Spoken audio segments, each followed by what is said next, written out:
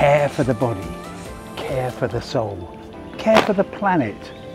Singapore has a long tradition of soothing all three. As well as providing the most fun you can have while getting fit. Start in Singapore Botanic Gardens, very close to the city centre. Good morning. With plenty of space for exercise and enjoyment. To venture further afield, explore the Southern Ridges, a 10-kilometre long green ribbon of parks connected with spectacular structures such as the Henderson Waves, Singapore's highest pedestrian bridge, making sightseeing a breeze. Singapore's rainforest has been gently opened up for the locals and the traveller to enjoy. And the vision for the city-state is constantly to expand the outdoor network. Under the Green Plan 2030, Singapore aims to triple the length of bike paths, including the rail corridor. What was once the line from central Singapore towards Kuala Lumpur is now a blissful green lane. For hikers as well as bikers, the first stretch of the Round Island Loop is 75 kilometres long, covering the eastern half of Singapore and linking existing parks. Eventually, it will wrap right around the island. Whether you've walked 10 kilometres or flown 10,000, it's good to immerse yourself in indulgence.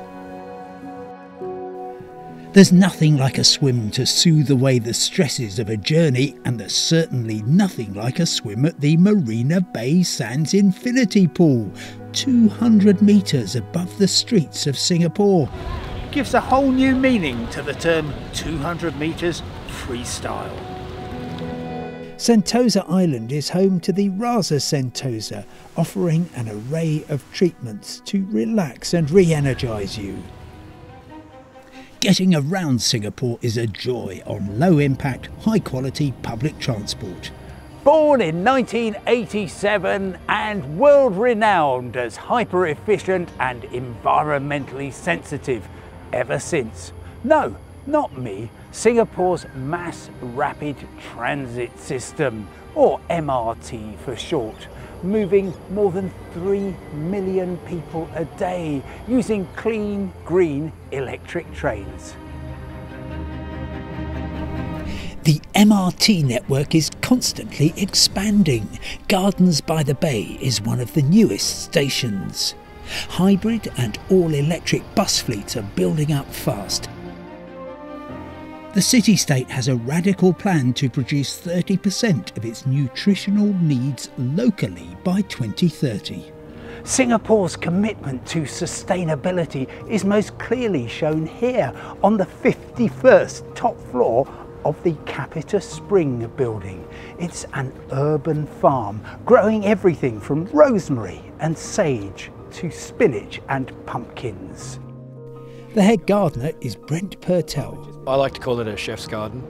We have 3 restaurants within the building, and so all of the produce from this one garden goes to those 3 restaurants, which is quite fun and quite unique. It's, from what we know, it's the world's highest edible garden.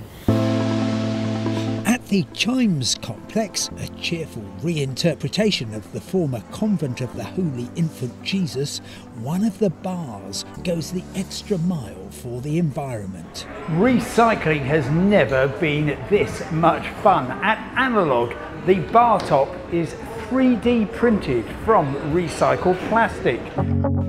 Time for a journey to the source, to Singapore's first gin distillery, the Brass Lion, and a meeting with the founder, Jamie Koh.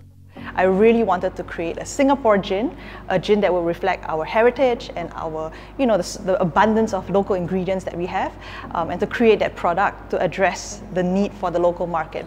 At Brass Lion, we try to source as sustainably as possible, so we get all our botanicals from within a 5-kilometre radius of the distillery.